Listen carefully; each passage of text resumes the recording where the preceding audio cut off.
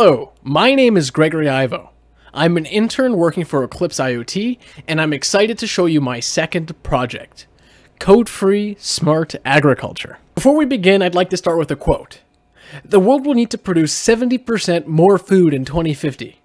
Shrinking agriculture lands and the depletion of finite natural resources. The need to enhance farm yield has become critical. The practice of farming has been done for centuries, and techniques have improved over the many generations that humans have lived on Earth.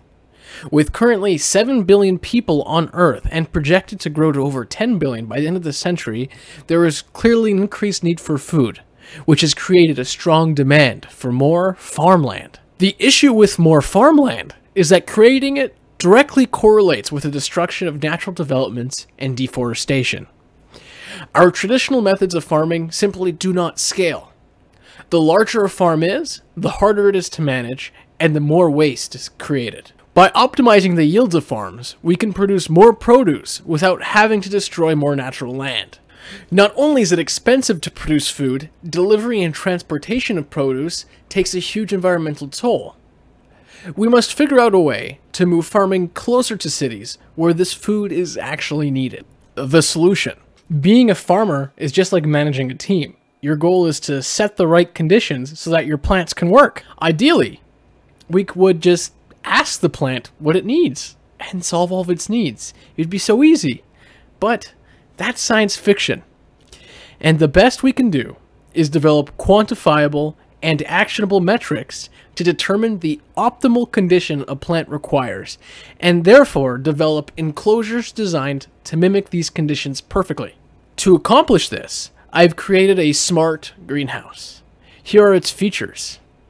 Firstly, the enclosure allows heat and humidity to stay inside the container. There is a DHT11, which can tell us the current temperature and humidity within the pot. At the top of the pot, we have a Wi-Fi enabled Node MCU, which handles the sending of MQTT messages. We also have an HC SR04 ultrasonic sensor that can tell us the height of the plant. A photoresistor gives us approximation of how much light our plant is getting from the sun.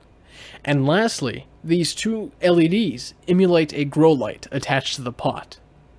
Fun fact, some plants can actually fully thrive off purely artificial light. To be a true IoT solution, we need some sort of telemetry system. Here is my no-code stack. I personally believe this is one of the fastest ways you can get up and running with Eclipse IoT projects. At the bottom of the diagram, we have IoT planters, which all communicate over MQTT to a mosquito broker, which is then monitored by Eclipse Kapua. Eclipse Kapua is an extendable IoT gateway that allows us to easily and visually define flows to route data. Kapua will route data to two other services, these being Eclipse Kapua and Eclipse Streamsheets. Eclipse Streamsheets is an application that allows us to demonstrate data visually with a very intuitive, dynamic spreadsheet design. Eclipse Kapua is a tool which allows us to manage a fleet of edge devices.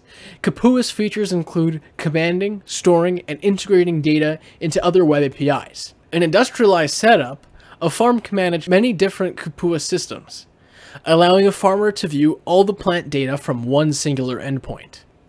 This solution scales very well, but it will also work in a smaller scale operation or even in your very own home. One low-powered machine can easily run both Kapua and Streamsheets. Because of the code-free nature of this solution, I will show you how to get up and started from the ground up. I will be assuming that you've already have everything installed on your respective devices. Please feel free to pause this video right now and look at the repo for this project, follow the install instructions, and then come back so then you can follow along.